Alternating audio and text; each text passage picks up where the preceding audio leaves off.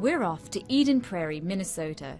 Its blend of beautiful scenery, retail and leisure opportunities is renowned across the country. It's not just lakes, golf courses and malls that make this one of the best places in America to live. It's about income as well. Eden Prairie has one of the highest average family incomes around, and it's partly because of this.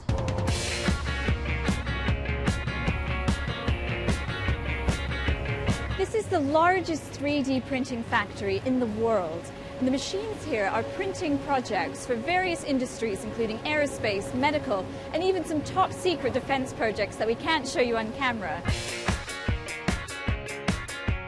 3D printing is often described as the future of manufacturing, but here 100 printers are already churning out thousands of 3D designs day and night for companies around the world. We call this technology stereolithography, or three-dimensional printing. The technology behind 3D printing isn't new. Chuck Hall invented additive manufacturing in 1983 with 3D systems, but its applications are rapidly evolving. One of the exciting areas to me is materials. Right now we have 13 different types of thermoplastics that we can run on a FDM machine. There's over 77,000 thermoplastics available out there, so you have this wide range of materials out there, and as we bring more material offerings, it's just going to open up more opportunities for different types of applications. NASA is using the technology in its next Mars rover project, with 70 parts 3D printed on its latest space vehicle. They only are going to build one of those, or maybe two of those. So to go and do tooling for just real specialized components would be very high cost. It might cost, $50,000 or $20,000 just to create the tool, only to produce one part. So this technology is perfect for that, where you only need one of something and it's very unique.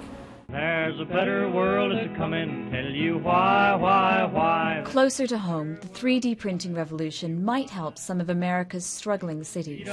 This is Youngstown, Ohio, 800 miles south of the Stratasys factory in America's Rust Belt. Youngstown was at the heart of America's steel industry for decades, but the industry collapsed years ago and many people left. Now 3D printing is bringing new hope to the city.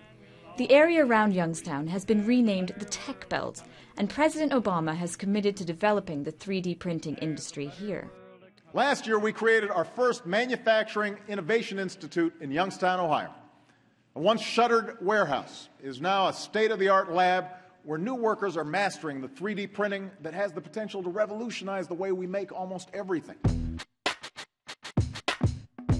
It's hard to imagine a revolution when you see it from the outside.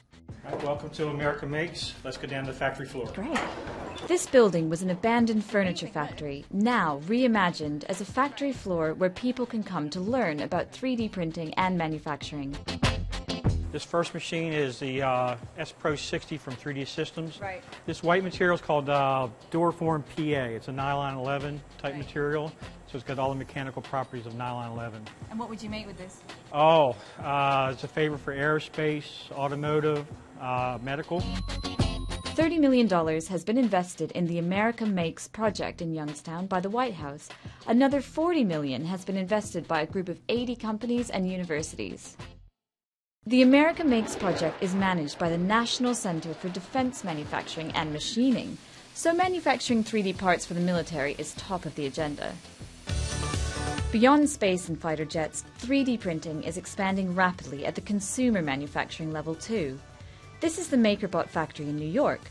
It recently moved from a small office into a 50,000 square foot space. We're all about inspiring the next industrial revolution. In fact, some people even use MakerBots to do manufacturing, and they make stuff and they do kind of runs of 1,000 or a couple thousand things and sell them that way. So for me, it's about empowering people to be able to make things and really getting back to the basics in terms of manufacturing. Anybody with a MakerBot can get a jump start on the next industrial revolution. Countries all over the world are making huge investments in 3D printing, and this is what the future of global manufacturing could look like.